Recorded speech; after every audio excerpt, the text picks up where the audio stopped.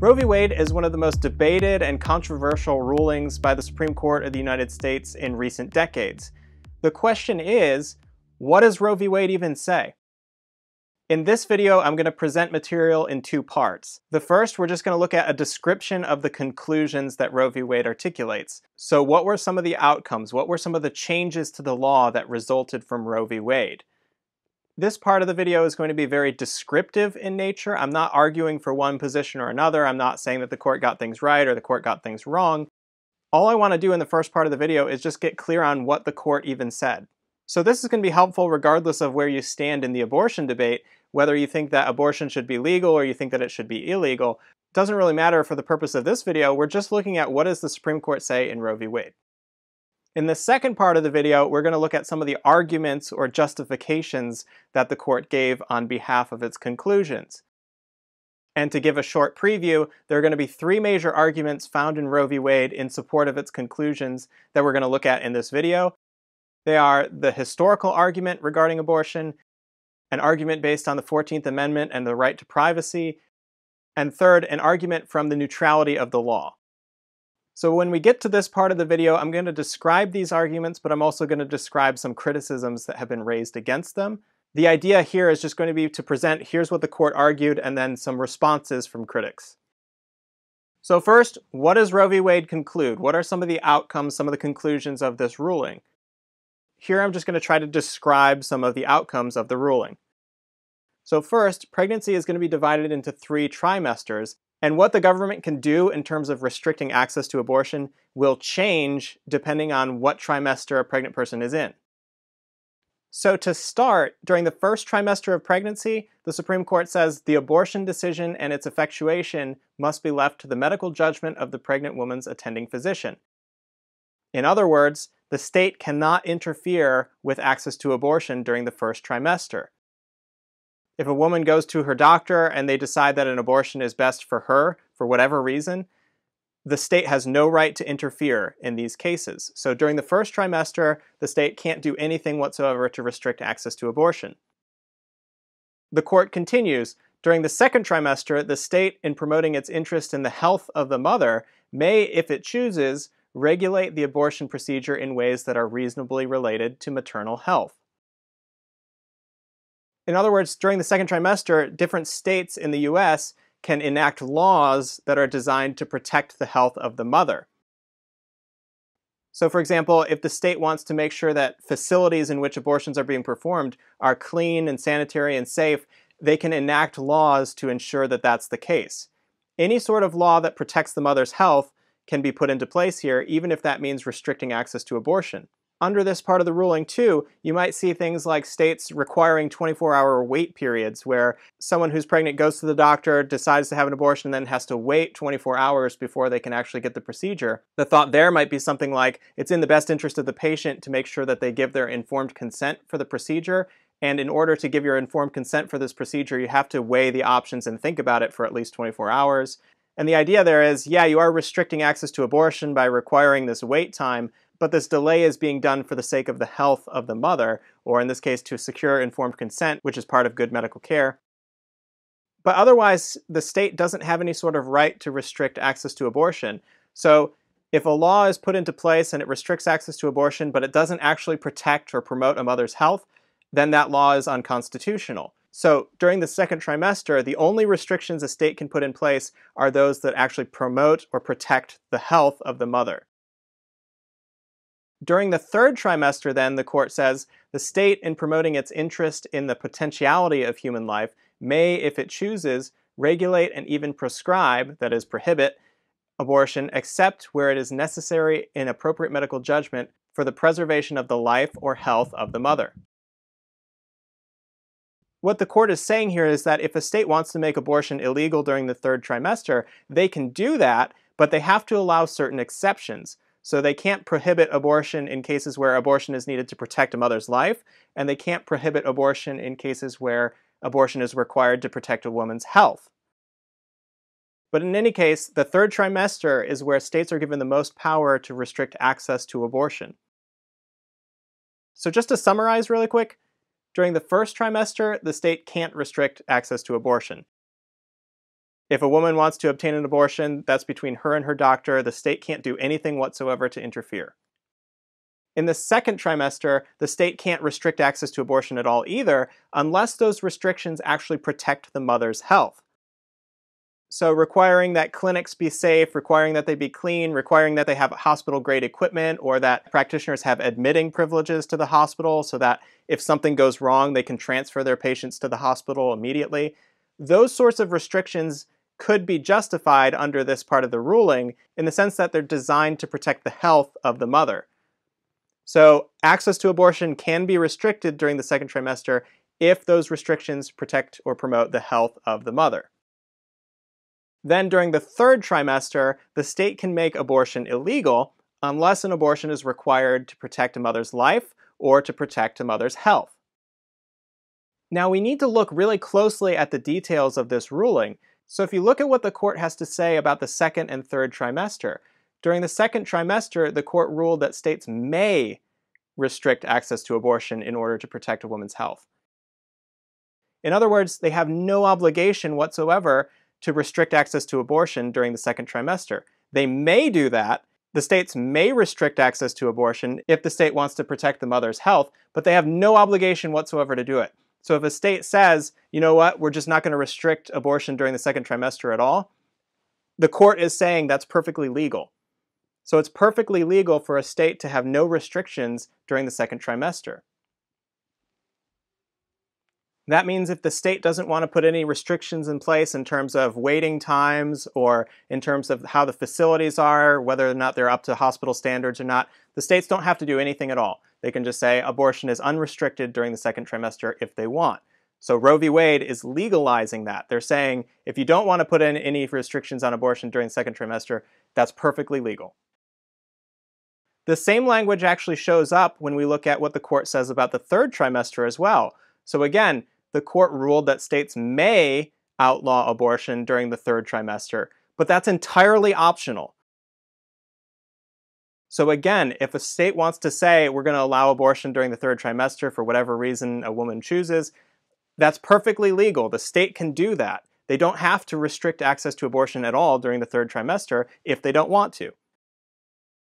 So what that means is Roe v. Wade made it legal for states to allow abortion even during the third trimester for whatever reason whatsoever, if that's what the states wanted to do. So if we look at our list, during the first trimester, there's no restrictions allowed. During the second trimester and third trimesters, the states can restrict access to abortion if they want to, but they certainly don't have to. Again, according to Roe v. Wade, it would be perfectly legal for states to allow abortion throughout the entirety of pregnancy. In fact, consistent with Roe v. Wade on this point, there are several states and regions in the US today that just don't put a time limit on when an abortion can be obtained during pregnancy. So these states or regions include Alaska, Colorado, Washington, D.C., New Hampshire, New Jersey, New Mexico, Oregon, and Vermont. There's no law on the books in these states or in these regions that says abortion cannot be performed after a certain time. And Roe v. Wade is fine with that. Roe v. Wade is saying if a state wants to allow abortion during the third trimester all the way up to birth, that's perfectly legal. Now, this was really shocking to people at the time. So in 1973, the court noted the Texas statutes under attack here are typical of those that have been in effect in many states for approximately a century. In other words, Texas restricted abortion quite a bit. They only allowed it in cases to save a mother's life, but a lot of states had similar laws. That's what the court is saying. So by striking down Texas's law, again, Texas said you can only get an abortion in cases where it's saving a mother's life. By striking down that law in Texas, it struck down laws across the nation that were very similar in many states. So in many places across the nation, overnight, you went from having laws that said abortion is illegal unless it's to save a mother's life to saying abortion is legal all the way up to birth. That's perfectly fine if a state wants to allow it. States had the option of restricting access to abortion in the second trimester under certain circumstances. They had the option to restrict access to abortion during the third trimester if they wanted. But again, no obligation to put any restrictions into law here. Now, there's one more important observation to get clear on here with respect to the three-trimester framework, and that is Notice that when it comes to the third trimester, this is where states are supposed to be given the most power to restrict access to abortion. The court had said states can essentially prohibit abortion, they can make it illegal, unless those restrictions interfere with the life or health of the mother. So if getting an abortion is required to preserve the life of the mother, the state can't interfere. And if getting an abortion is required to protect the health of the mother, the state can't interfere with that either. So essentially the court is saying abortion is legal during the third trimester if it's necessary to preserve the life or health of the mother. The state can't stop access to abortion in those cases.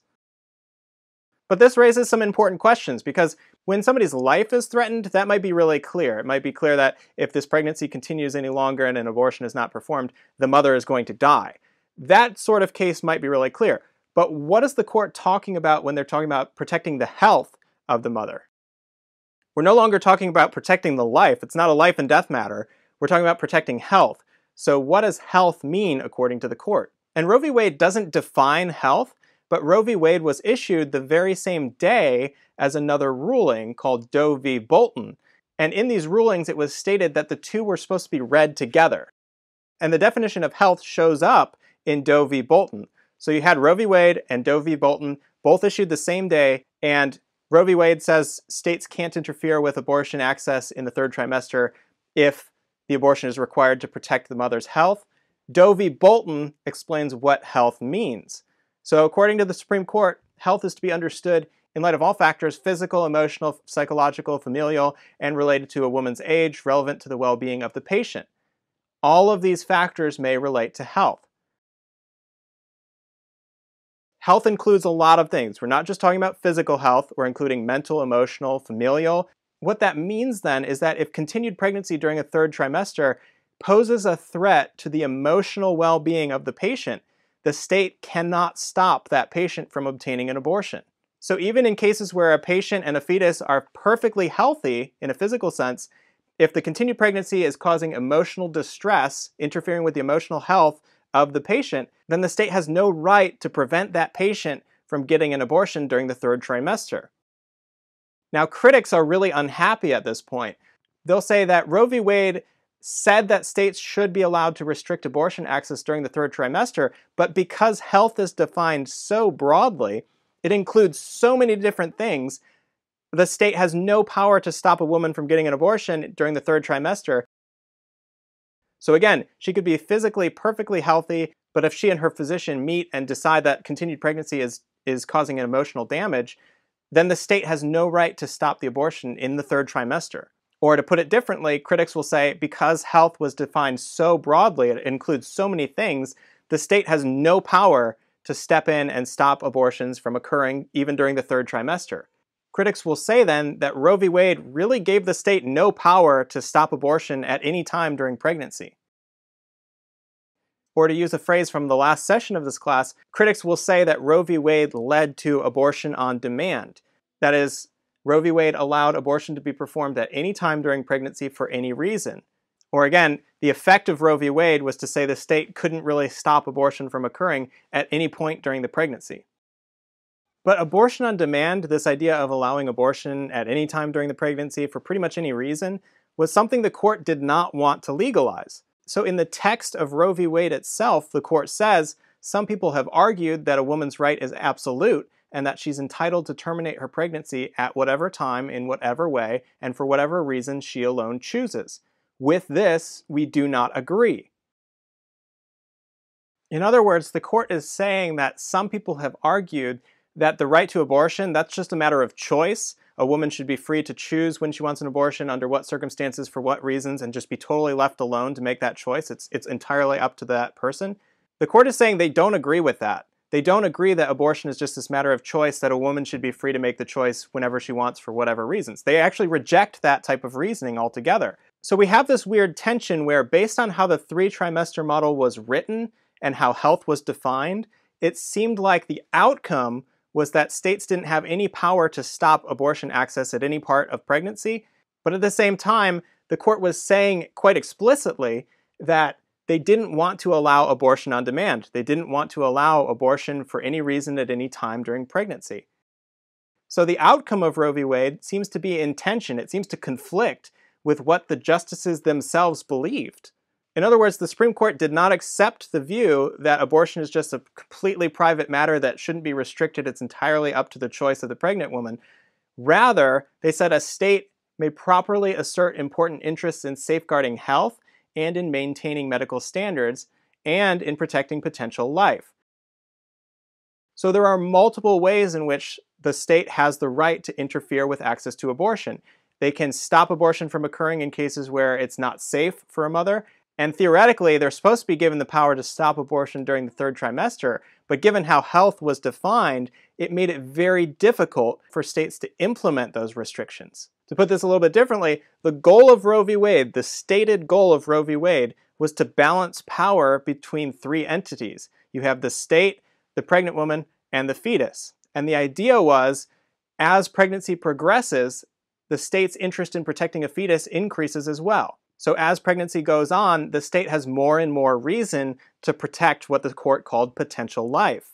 This meant that there would become a tipping point, which again is about where the third trimester starts, where the state can actually prevent a woman from accessing abortion. However, because the court ruled that states can't interfere when an abortion is required to protect the health or the life of the mother, health is defined in such a way that states' ability to actually act on this, to actually restrict access to abortion, was dramatically limited.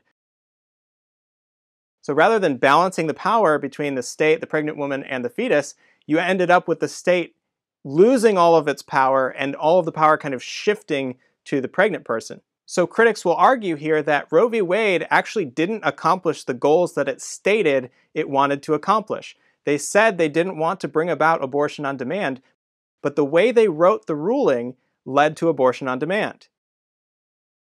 So again, the point here is just that the outcome of Roe v. Wade, the impact that it had, the changes it brought about, were in conflict with the stated goals of the justices who wrote Roe v. Wade. So just to recap a little bit, the court said the state can't restrict access to abortion during the first trimester. During the second trimester, they can restrict access if doing so protects the health of the mother. And during the third trimester, the state can make abortion illegal unless abortion is required to protect the life or health of the mother. In those cases, the state can't interfere with access to abortion. But what reasons, what arguments did they give for this three-trimester model? There are three major arguments that we're going to be looking at in this video, and those are the historical argument, the 14th Amendment argument, or an argument from privacy, and the neutrality of law argument. So three separate arguments that are supposed to support the decision that was made in Roe v. Wade. So just to start looking at the historical argument, it goes roughly like this. First, throughout much of history, abortion access was much more open than it presently was in 1973. Second, in the US, the reason that abortion was made illegal in the first place during the mid-1800s was because the procedure itself, the abortion procedure itself, posed a grave threat to women's health.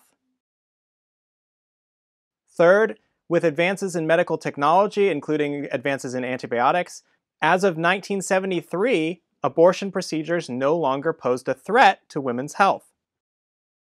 So based on this line of argument, since abortion was made illegal in the first place to protect women's health, and now abortion is no longer a dangerous procedure, we no longer have a compelling reason to make abortion illegal. So again, the whole reason that abortion was made illegal was to protect women's health because the abortion procedure was really dangerous, but the abortion procedure is not dangerous today, and so we no longer have a reason to make abortion illegal. So since we no longer have a good reason to make abortion illegal, it's no longer a threat to women's health, it should be legalized. Now, critics are really going to focus in on this second statement here, this idea that the reason that abortion was made illegal in the first place was because the state was trying to protect women's health. They're going to say that that's just false. There are also going to be some criticisms directed at the third statement, but really the second statement is where most of the disagreement occurs that I'm aware of. So when we look at the second claim here, this idea that abortion was made illegal simply to protect women's health, we've got to look back at history and ask the question, why was abortion made illegal in the first place? So the Supreme Court gives their answer. They say abortion was made illegal because the state wanted to protect women's health from this dangerous procedure, but critics are going to disagree and say that historically speaking, that doesn't hold up. If you look at the history of abortion law, there are different reasons that states made abortion illegal during the mid-1800s. For example, critics will point to the American Medical Association and argue that this medical association was one of the major reasons that abortion was made illegal. The AMA was one of the major factors that was driving this push to make abortion illegal during the mid-1800s. And so critics will go further and say there was good reason for that. This had to do with changes in how we understood biology. This is going to be a very rough sketch of the idea, but before the 1800s, the idea was pregnancy was divided into two parts, and the point that separated those two parts was called quickening. So prior to quickening, it was believed that you didn't have a living human being. The content of pregnancy prior to quickening was inanimate matter. It was just a clump of matter. Whereas when quickening occurs, that's when a mother can actually feel the fetus move. So when the mother can feel the fetus move, that's when the fetus's life begins, because the thought was that's when the soul kind of enters the matter. That's when the soul enters the body. And so from that point on, you needed to protect that being under the law. But prior to quickening, there was no being there to be protected. It was just matter. So if the contents of pregnancy were destroyed before quickening, that wasn't the same as killing a person. Whereas after quickening, that was when the law needed to start protecting life. So that's kind of how the law operated before the 1800s. Again, the idea in the law before the 1800s was prior to quickening, there's no life there that deserves protection under the law. But after quickening, when the fetus starts moving or the movements are felt by the mother, that's when you have something that should be protected by the law. And the thought was, quickening is when life begins. But we know now that this whole idea of quickening, the idea that life begins when a mother can feel the fetus move, that's just not how biology works. Right? We have ultrasound imaging that we can see fetuses and embryos moving before those movements can be felt. So it's just false, then, that prior to quickening, prior to a mother feeling movement, the fetus is not alive or not moving. Biology today teaches us that there is a living thing that exists prior to quickening, and so you can see this on the ultrasound moving around even if it can't be felt. So the point here is, prior to the 1800s, the law reflects an incorrect understanding of biology. The incorrect understanding of biology said that up until quickening you have non-living matter, but once quickening occurs, that's when life begins. And now we've disproven that. We've shown that biology just doesn't work that way. And in fact, you have a moving, living thing prior to our ability to feel it. So how does this tie into the Supreme Court's decision? Well, that quickening is false, that this whole story of quickening is false, that was proven during the 1800s. So for example, legal scholar Victor Rosenblum writes, these developments were brought to the attention of the American state legislators and public by those professionals most familiar with the unfolding import, physicians. It was the new research finding which persuaded doctors that the old quickening distinction embodied in the common and some statutory law was unscientific and indefensible. In other words, scientific and medical experts discovered that the quickening model was just mistaken. That's not how biology works. It's not the case that you have inanimate, non-moving matter for a huge portion of pregnancy that suddenly becomes ensouled partway through pregnancy, and that's when the fetus starts moving for the first time. That's just not how biology works. So the medical experts, the scientific experts discovered this during the 1800s, and that showed that the laws which were based on the quickening model were unscientific. You could no longer defend those laws on the basis of medical science. That meant the law had to change. So a law that might allow abortion prior to quickening but wouldn't allow it after quickening, for example, that could no longer be defended in scientific or medical terms because the idea in the law was as soon as life begins, which again they thought was at quickening, you have to protect it by the law, but life doesn't begin during the first stages of pregnancy. So now that that was shown to be false, physicians urged legislators to change the laws to reflect our growing understanding of biology. Or to put this view a little bit more simply, the critic is going to say the law has always protected the life of the unborn individual. It's just we were mistaken about when life begins. We used to think that life begins at quickening, and then biological discoveries showed, no, actually life begins much sooner than that.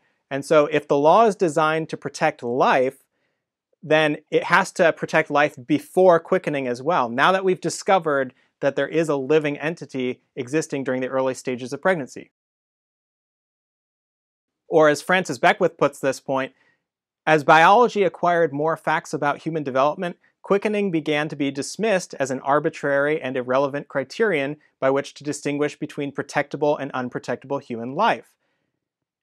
When better knowledge was acquired in the 19th century, writes Stephen Crayson, laws began to be enacted prohibiting abortion at every stage of pregnancy. So you go back to what the Supreme Court said. They said abortion was made illegal in the first place just to protect women's health. These critics are saying abortion was made illegal in the first place because our understanding of biology changed. And once we understood that previous model of quickening, which had been held to for years, once we understood that quickening was mistaken and we had a better understanding of biology, that's when the laws changed. So laws changed to protect the unborn entity because we realized that we were mistaken in thinking that there was no living being during the early stages of pregnancy. So going back to the historical argument that the Supreme Court gave, they said laws against abortion were put in place in the first place to protect women's health. Well, the critics are challenging that. They're saying, actually, no, a better explanation of why abortion was made illegal in the first place was because of these changes in our understanding of biology. Once we understood that life begins earlier in pregnancy than quickening, that's when we started calling for laws to protect that life during the early stages of pregnancy, as well as the later stages. And critics are not going to stop there. They're going to say, why did the court even think that abortion was made illegal in the first place to protect women's health? And on this point, here's what the court said.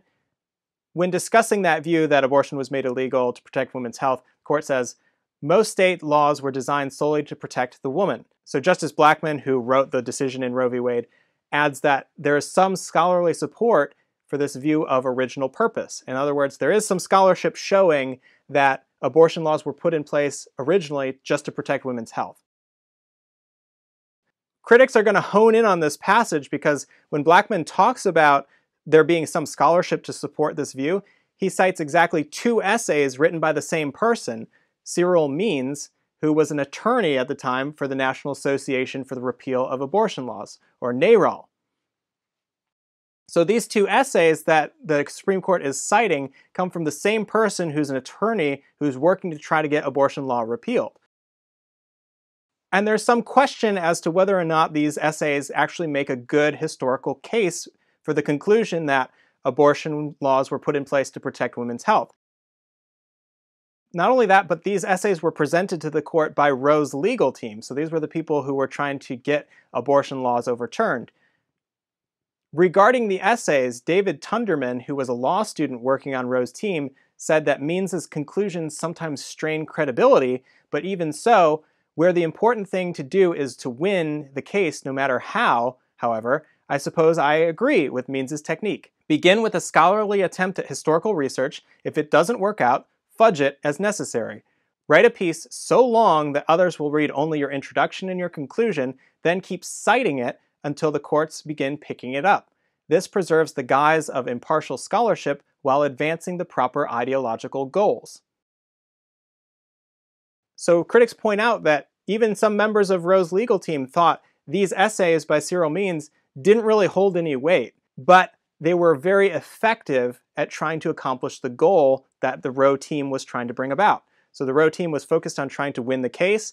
They said, these essays will help us win the case. Whether or not they're argued well or not, that doesn't really matter. We're just going to present them to the court because they're useful. And this is concerning because, according to Beckwith at least, Means's work has come under devastating criticism, and for that reason, it's no longer even considered an authoritative rendering of abortion law. In other words, in subsequent discussions of Cyril Means's work, these two essays that the Supreme Court is relying on, a lot of people have argued that the historical story told in these essays is just completely mistaken. So just to recap, we talked about the historical argument itself, this idea that throughout much of history, abortion access was much more open than it presently was in 1973. In the US, the Supreme Court argued the reason abortion was made illegal in the first place in the mid-1800s was because the procedure itself was a threat to women's health, so abortion was made illegal to protect women's health. Third, with advances in medical technology, including antibiotics, as of 1973, abortion procedures are no longer a threat.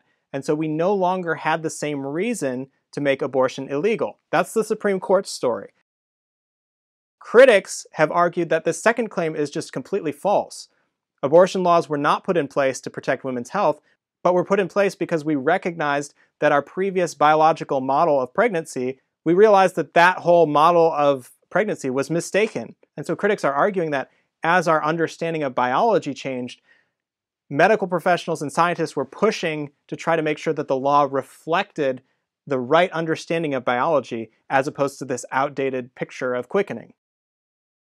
This sort of argument, whether it succeeds or not, is going to really rest on this second claim. We need to look at the question, why was abortion made illegal in the US in the first place?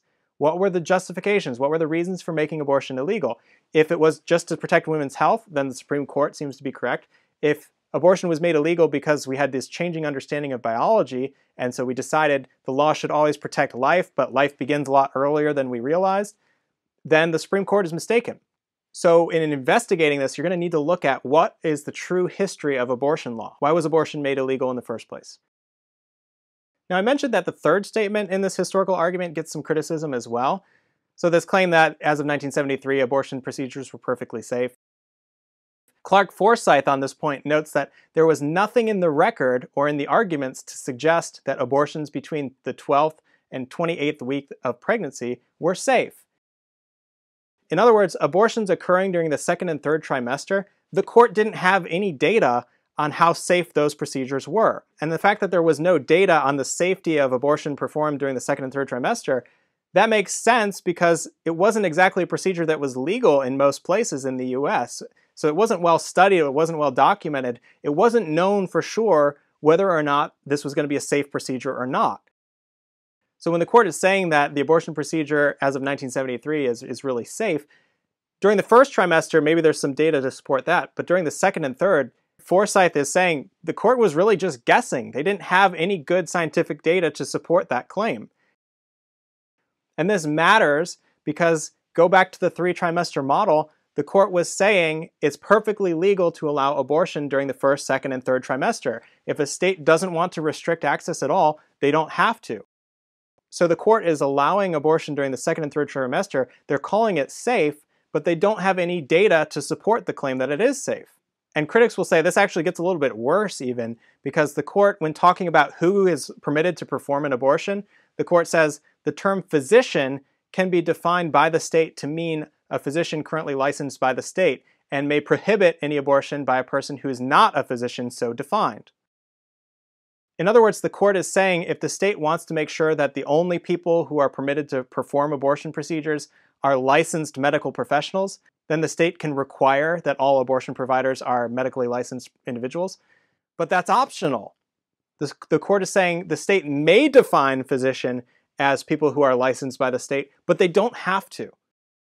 So not only do we have abortions occurring during the second and third trimester where there's no data on the safety for the most part, but now the court is saying if you want licensed professionals to be the only people who perform abortions, you can set the law up that way, but you don't have to. You don't have to require people to have a medical license to perform abortions if the state chooses not to put that restriction in the law.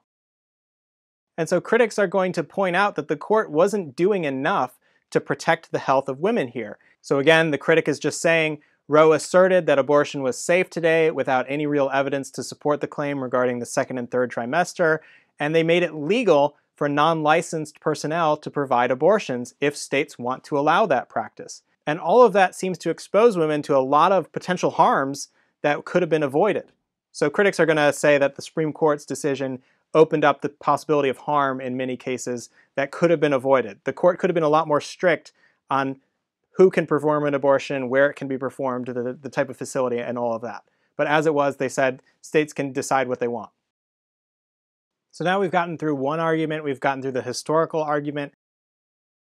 There's two left. There's the 14th Amendment argument, which deals with privacy, and then there's the neutrality of law argument. And I'm just going to deal with each of those. We'll get clear on what the argument is, look at what some critics say about each, and then that'll be it.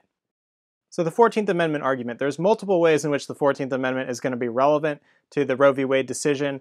And just to get the 14th Amendment up on the screen, it says, all persons born or naturalized in the United States and subject to the jurisdiction thereof are citizens of the United States and of the state wherein they reside. No state shall make or enforce any law which shall abridge the privileges or immunities of citizens of the United States, nor shall any state deprive any person of life, liberty, or property without due process of law, nor deny to any person within its jurisdiction the equal protection of the laws.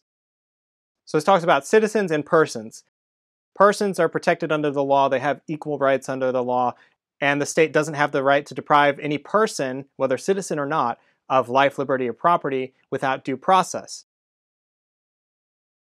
Now, the right to privacy is found under that right to liberty. So this idea that the state can't deprive a person of their liberties without due process, that's where privacy exists. And the basic idea is you have a right to privacy means you have a right to be free to live your life as you see fit, at least so long as you don't interfere with the rights of others. So for example, contraceptives are thought to be a private matter. If you want to use contraceptives, that's up to you. It's not interfering with anybody else's rights.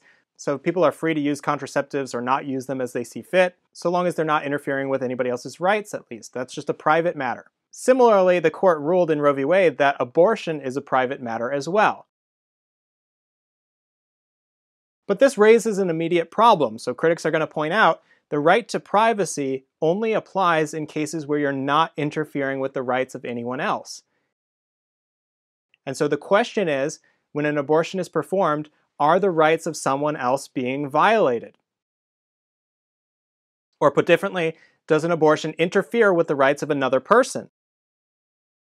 Because if it does, if abortion interferes with the rights of another person, then abortion can't be legal in the United States. So if abortion is going to be legal in the United States, the court has to show that an abortion procedure doesn't interfere with anybody else's rights. And that means the court is going to have to show that fetuses are not persons. So an unborn human being is not a person according to the law.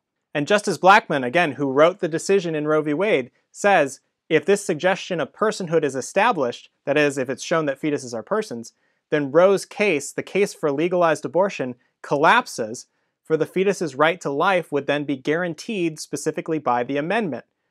Roe's legal team conceded this on re-argument. In other words, if embryos and fetuses, if unborn human beings are persons, then the entire case for legalized abortion falls apart. Roe v. Wade says that explicitly. If fetuses are persons, then there can't be legal access to abortion in the United States. So if fetuses are persons, the entire judgment in Roe v. Wade, the entire ruling completely collapses, it falls apart.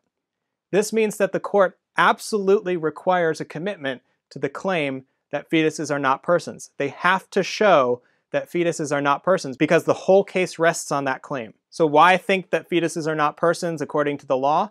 Well, Justice Blackmun writes, no case could be cited that holds the fetus as a person within the meaning of the 14th Amendment.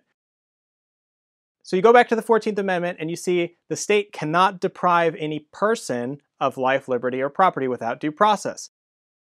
And that every single person, whether citizen or not, has equal protection under the laws. So you can't take away a person's life without due process, but the Supreme Court says, look, there's no mention here of fetuses, right? It just says that persons are protected under the law. It doesn't say that fetuses are protected under the law. And more importantly, if Justice Blackmun is correct, then there were no court cases to build off of or reference when it came to extending the 14th Amendment to fetuses. So the question here is whether or not there were ever any court cases that ruled that the 14th Amendment, when it talks about protecting persons having equal rights under the law, were there ever any court cases that said that includes fetuses as well? And Justice Blackmun says no. There's no case, at least, that has been cited that has made the argument that the 14th Amendment protects fetuses. And so Justice Blackmun infers from this that there hasn't been any reason to think that the 14th Amendment, when it talks about protecting the rights of persons, also aims to protect the rights of fetuses. Now, critics are going to get really upset here, because if you look at another court ruling, Steinberg versus Brown from 1970, so a few years before Roe v. Wade, the court ruled that contraception, which is dealt with in Griswold, another case, is concerned with preventing the creation of new and independent life. The right and power of a man or a woman to determine whether or not to participate in this process of creation is clearly a private and personal one with which the law cannot and should not interfere. In other words, questions about whether or not people want to conceive children or not, that's a private matter. So contraceptives, that's a totally private matter. Steinberg versus Brown continued, though, and said it seems clear, however, that the legal conclusion in Griswold as to the rights of individuals to determine without governmental interference whether or not to enter into the process of procreation cannot be extended to cover those situations wherein voluntarily or involuntarily the preliminaries have ended and a new life has begun. Once a human life has commenced, the constitutional protections found in the 5th and 14th Amendments impose upon the state a duty to safeguard it. What Steinberg versus Brown ruled then is that contraceptives are a matter of privacy because choosing whether or not to conceive a new life, that's a private matter. But once life has begun, the 14th Amendment protects it. And so Steinberg versus Brown says very clearly, life in utero, whether an embryo or a fetus, that counts as a person. That's protected under the 14th Amendment. And remember, Justice Blackmun in Roe v. Wade had just said there was no case that has ever done this. There's no case that's ever argued that the 14th Amendment protects fetuses as persons, and so we don't have any reason to think that fetuses are persons. But they missed this case. So Steinberg versus Brown did exactly that. It said the 14th Amendment does protect unborn life, and Justice Blackmun, the other justices, and the legal teams involved, they just missed this point. So critics are going to point out that when Justice Blackmun says there's no other court case in history that's ever applied the 14th Amendment to the unborn, they're going to say, no, there was, but it was overlooked in the Roe v. Wade decision. So the Roe v. Wade decision was based on false information.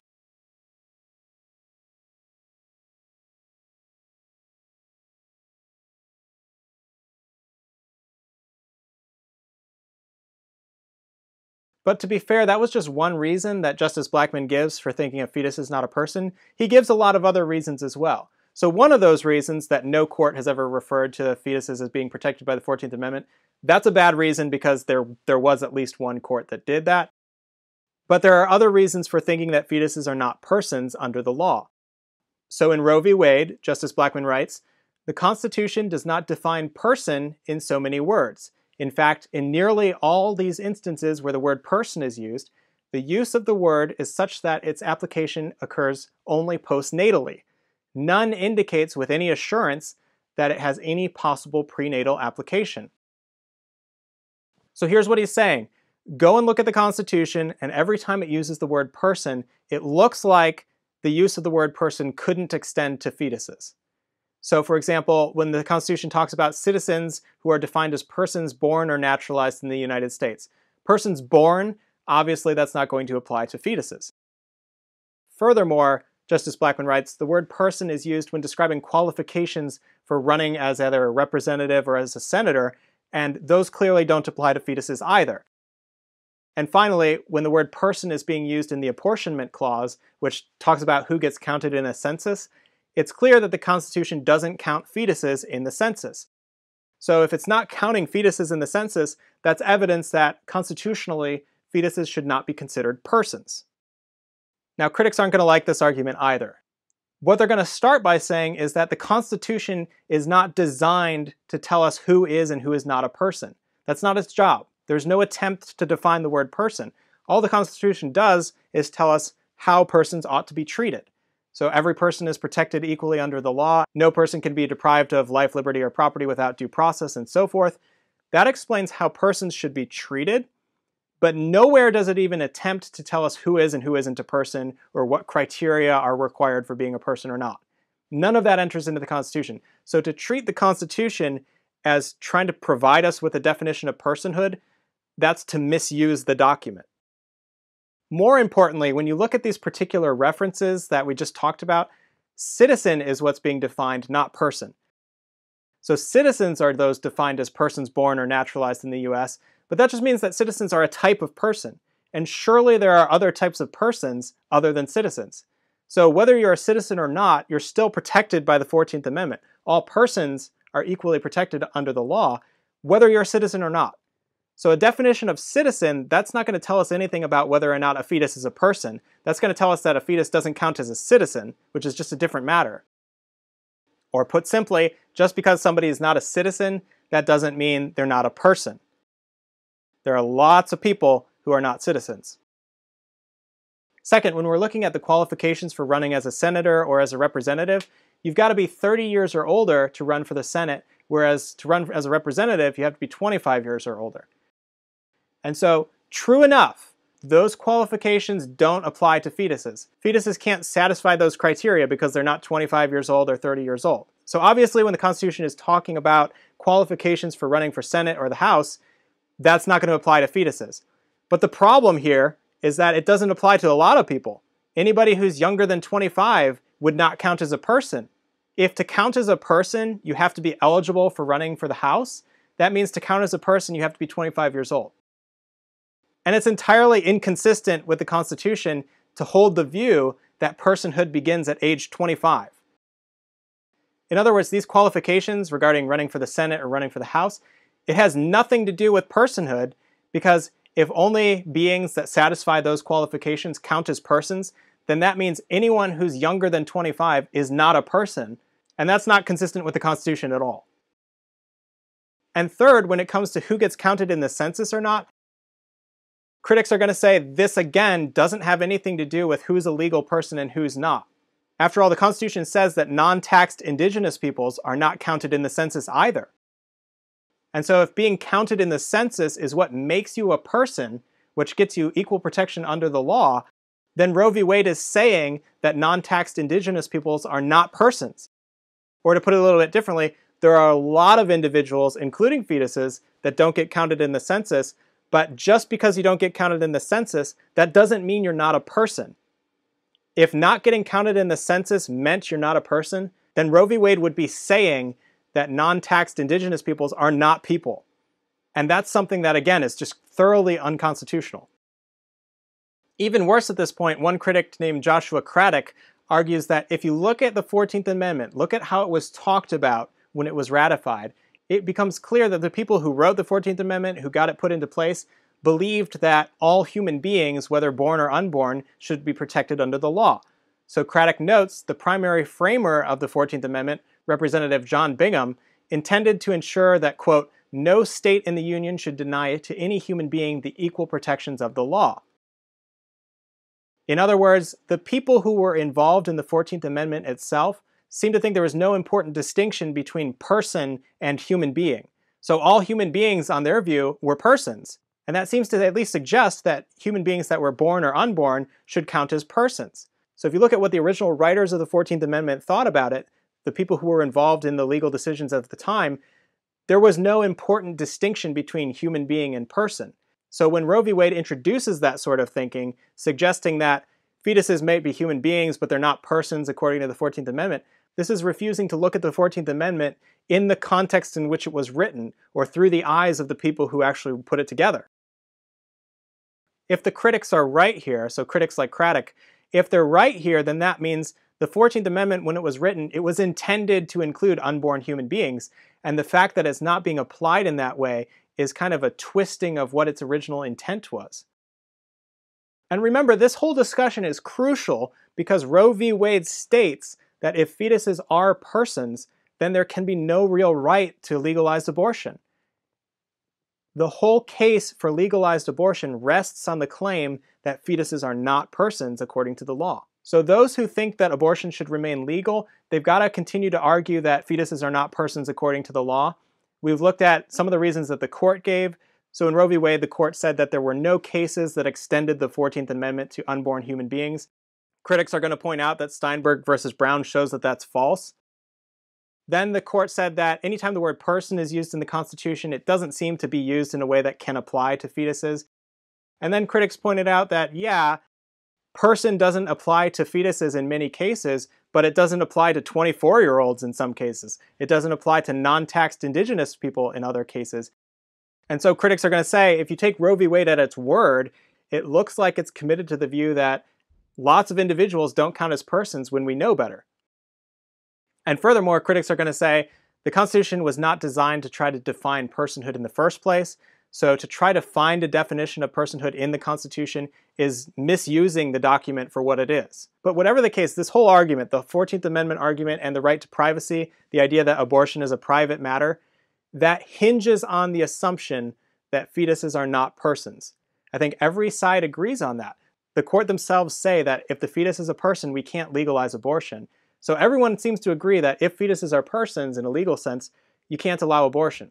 That means the court and anyone who defends Roe v. Wade has to make the argument that fetuses are not persons in a legal sense, whereas critics are just going to pick apart the Supreme Court's reasoning in various ways that we've already seen, and they're going to make the argument that if you look at the Constitution in the context in which it was written, what the intentions were of the people who actually wrote the 14th Amendment, who got it put into place, it becomes clear that they intended the word person to refer to all human beings, whether born or not. And so this is where the debate rests when it comes to the 14th Amendment and the right to privacy. The question is, can you prove that fetuses are not persons according to the law, or can you show that fetuses are persons according to the law? And that's where the battle is going to be fought.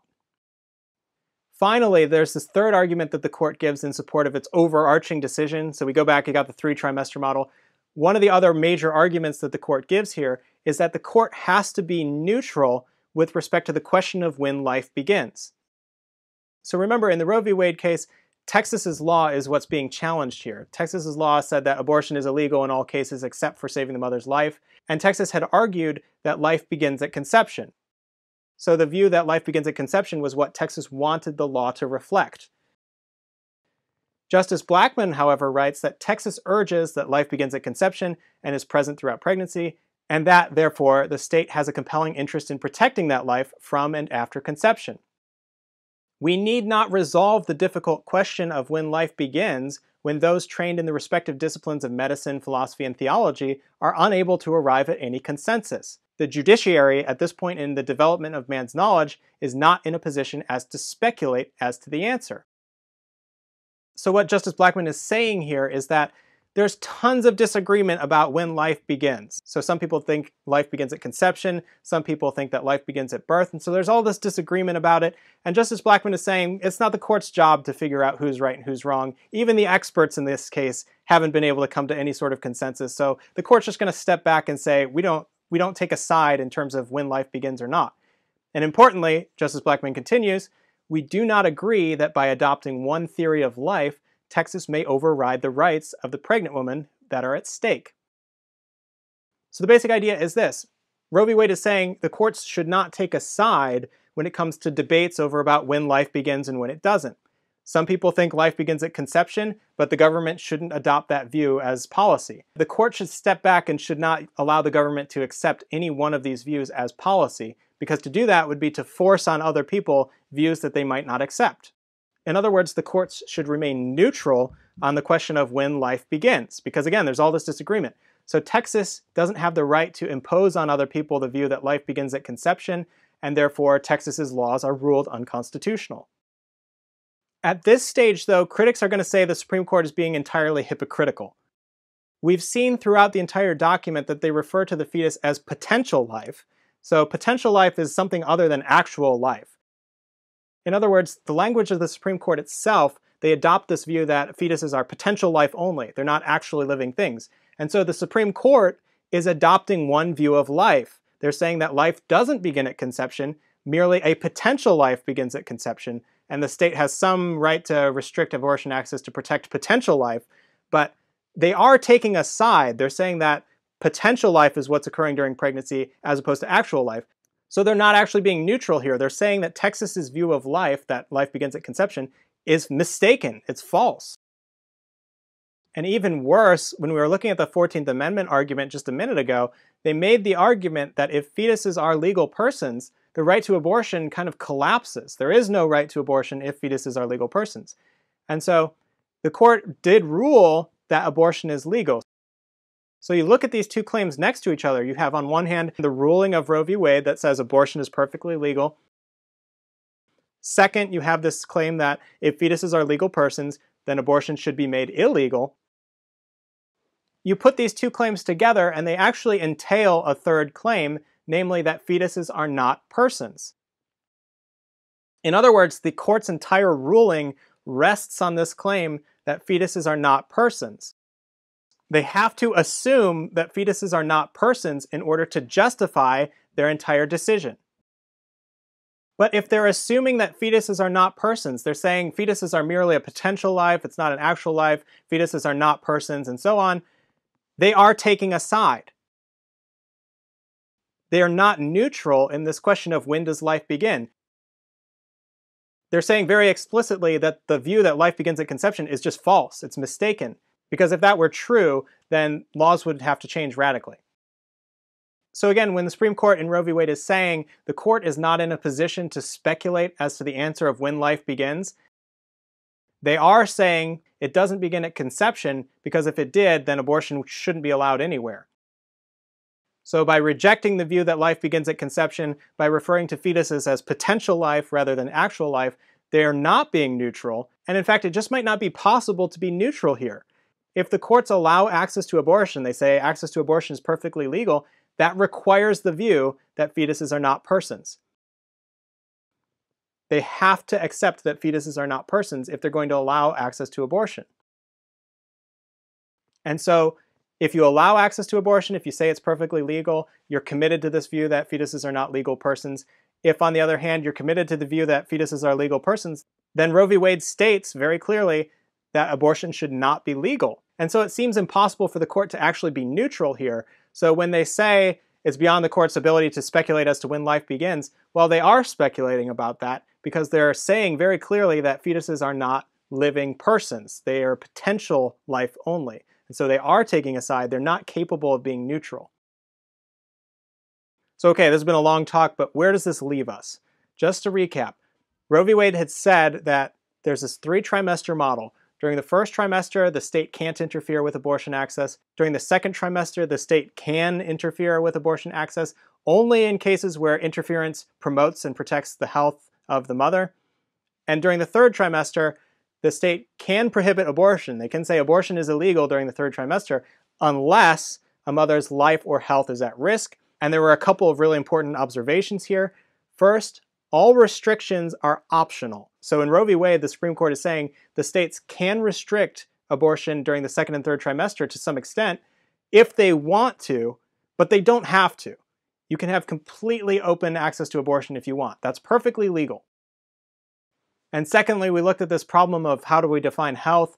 The Supreme Court defined it in such a broad way, including physical, mental, emotional, familial well-being, that it became very difficult for states to actually prevent abortions from occurring in the third trimester. We also outlined some of the major arguments in Roe v. Wade, and I gave you the critics' perspective on these arguments as well. So we had the historical argument, the 14th Amendment argument, or the right to privacy argument, and the neutrality argument. We looked at what the Supreme Court said in each case. We looked at the actual text of the Supreme Court's decision, and we looked at what critics have said about it. Now, it's worth pointing out that you can be a critic of Roe v. Wade and still think that abortion should be legal.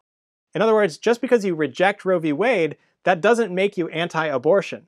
There are going to be a lot of people who say that Roe v. Wade came to the right conclusions, allowing access to abortion was the right thing to do, but the reasoning was not great. So the reasoning to get to the conclusion was really bad, but the conclusions themselves were good. And so these sorts of critics are going to say Roe v. Wade has a lot of problems in terms of its reasoning and in terms of its history, but the conclusion, the result, is the right one. And so the goal for these critics will be to defend that same result along some different lines. There are also going to be critics who say that Roe v. Wade didn't go far enough. And so remember, in Roe v. Wade, they consider the view that a woman should just have a choice to an abortion at any time for any reason, and that's just purely her choice. She is the one and only authority who can make that sort of decision. The court said they disagreed with that view. They didn't think that the right to privacy was absolute. They thought there were a lot of cases in which the state actually had every right to interfere with and to restrict access to abortion. So some critics of Roe v. Wade are going to say abortion should purely be up to the individual's choice. The state should have nothing to do with it at all. They shouldn't put any restrictions in place whatsoever. And so Roe v. Wade didn't do enough. It didn't go far enough. And there are going to be critics who think that abortion should remain legal, but just that Roe v. Wade did a really bad job of interpreting and using the Constitution. So as Joshua Craddock notes when talking about the late Justice Scalia, he held that neither side in the abortion debate should attempt to use the courts to enforce a national policy on abortion. And so specifically, Justice Scalia said, I would strike down Roe v. Wade, but I would also strike down a law that is the opposite of Roe v. Wade. You know, both sides in the debate want the Supreme Court to decide the matter for them. One side in the debate wants no state to be able to prohibit abortion, so this is the pro-choice side, and the other side in the debate wants every state to have to prohibit abortion. That's the pro-life side, but they're both wrong. That's how I read the Constitution. In other words, what people like Justice Scalia are saying is it shouldn't be the court's job to make a national policy for whether or not abortion is legal or not. That should be left up to the states. So for example, if Roe v. Wade were to be overturned today, that doesn't mean that abortion would suddenly become illegal everywhere in the United States. Rather, it means whether abortion is legal, under what circumstances, in what sorts of ways, what sorts of restrictions can be put in place on access to abortion. All of that is going to be decided by state legislators. So if Roe v. Wade were to be overturned, it's suddenly up to the states to determine for themselves whether or not abortion is going to be legal or not, under what circumstances, in what ways. All of that is going to be decided at the state level. And this means that in some states, if Roe v. Wade were to be overturned, access to abortion probably wouldn't change a whole lot. States already have in place laws that would take over for Roe v. Wade and allow access to abortion to continue just like it has. In other states, access to abortion would be severely restricted. And so if Roe v. Wade were to be overturned, what you would see is suddenly the control over abortion access would be up to state legislators and not federal courts. And this just seems to be what the originalist type of thought says here, is that the courts should not be the ones who are shaping national policy on abortion access. It should be left up to state legislators. So the courts shouldn't be the ones who are dictating what the policies are at a national level. Rather, the issue of whether or not abortion should be legal or not, that should just be left up to the states to decide on their own. So again, even those who think that Roe v. Wade is flawed or wrongly decided, that doesn't mean that you're anti-abortion. It just might mean that you have a different view of the Constitution, or you think that the reasoning in Roe v. Wade is really problematic in some ways. And so again, even if Roe v. Wade is overturned, that doesn't mean abortion is suddenly going to be illegal everywhere. It's just going to be up to state legislators to make their own decisions at that point. This has been a bit of a marathon. My hope is that no matter what your view is on the abortion debate, you've come out of this session with a better understanding of what Roe v. Wade says and why they said it. So we went over some details of what the actual ruling was, what their conclusions were, and we looked at 3 major arguments that they gave in support of those conclusions, and then we considered some criticisms of those arguments as well. So now not only do we have some of the key details of Roe v. Wade in front of you, but you've got some reasons for the decision and some reasons against that decision that we can kind of discuss and debate. That said, if you have any questions or concerns, let me know in the discussion board and I'll see you there.